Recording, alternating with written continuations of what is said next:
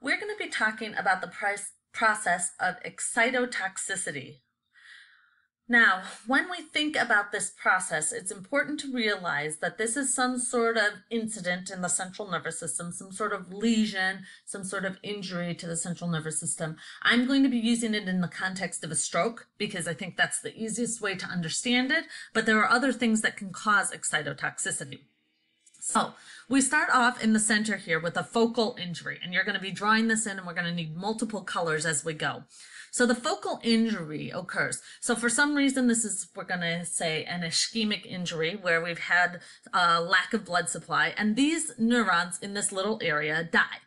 Now, when they die in the central nervous system, they release glutamate. Now we know, and I've heard of glutamate. In fact, we like glutamate because glutamate helps us grow our dendrites, right? We've already discussed long-term potentiation. The unfortunate part is that glutamate can be detrimental in large doses. So we know that we like it in small doses to help that dendrite grow. But unfortunately, when all of this glutamate gets released out of the focal injury, it's not good. So you see this glutamate comes out, and then we get this area around the focal injury that we're going to call glutamate overstimulation. So I kind of think about it as like death by chocolate.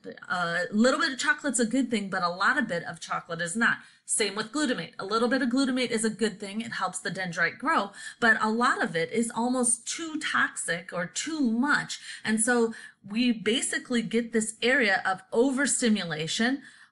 We know that glutamate is an excitatory neurotransmitter. So this is where we get the name excitotoxicity. These neurons here literally get excited to death. They have so much glutamate that they get so excited that they die. And that's the area of overstimulation. Now, when these neurons die as well, we are going to see that we get that glutamate gets released from these overstimulated, the extra glutamate gets released from these overstimulated neurons, and we're going to see that, again, it's going to slowly spread out like ripples on a pond, but this area in the purple, we're going to see does not have the intense amount or density of glutamate that it did within the yellow circle, okay? So this area out here, it's sick. I like to think about it. Edema, they're injured. They've been too stimulated by glutamate, but not enough to kill them, just enough to make them sick. So these neurons in the purple do not feel good. They're not going to work really well. But did they die? No, they didn't die. These areas died, and this was the initial injury that died. So initial injury, too much glutamate out, killed the yellow area by overexcitement. They excited them to death, and they released, these neurons in the yellow released the glutamate and made the neurons in the purple kind of sick from too much glutamate. Now the area of edema from injury, this area can recover.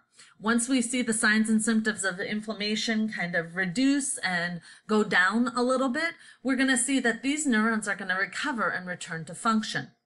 This is going to be very important for us because we know that a patient who comes into a hospital, within the first couple of days, we're going to see the largest amounts of gains because they had the initial injury, the glutamate overstimulation, and these purple neurons decided not to work. So they're going to look pretty terrible as far as their functionality in that first day. But by day 4 to day 6, we know that the inflammatory period should be going away at this point in time. And we should see that these neurons out in the purple are going to return to their function.